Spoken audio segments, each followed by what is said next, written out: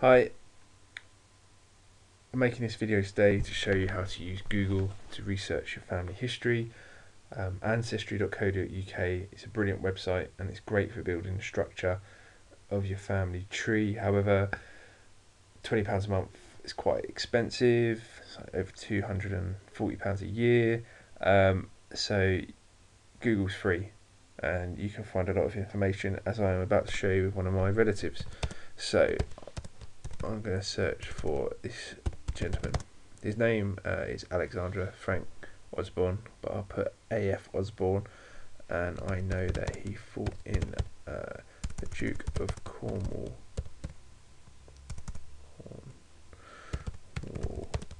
infantry during World War One. So you can see straight away Alexander Frank Osborne's come up on war records. Of course, you've got to pay for them. If you scroll down, however, you see there's this, looks like an auction site, and it is an auction site. So Wednesday 13th of September 2006 there was an auction, and if I scroll down here, you should be able to see AF Osborne. Yep, Duke of Cornwall. He was a stretcher bearer who died on the 21st of August 1916. He received the military medal. And there's his name, Alexander Frank Osborne. We've got his personal number.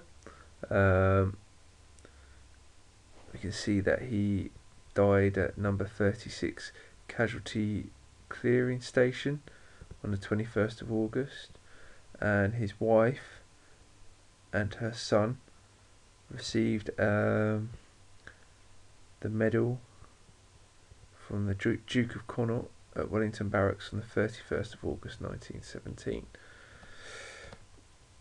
So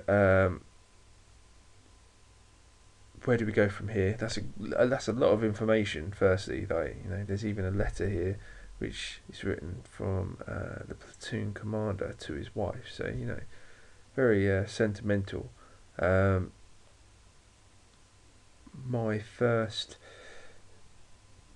inkling is to copy this and go to Google and find out where he died. What was he doing at the time? So it was number 36, and this website tells you about all the clearing stations and where they were.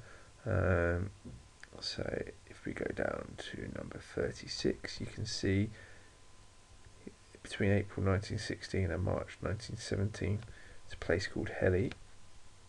If we go back to Google, give this a little search. Helly is a commune in the Somme. There you go. So we know he died in the Somme area. The next thing I would do is there's this really good website called World War One Photos.com, and I found this by chance one day, and I think it was a good discovery by chance. So it's got to think about World War One, but you can go to photos and obituaries, and if you know their regiment, which we already know, that Duke of Cornwall, there we go, it's got all the people in here which they have a photo of, or maybe an obituary. Let's see if we search Osborne. There he is, he comes up. Osborne comes up just there. You click on the photo,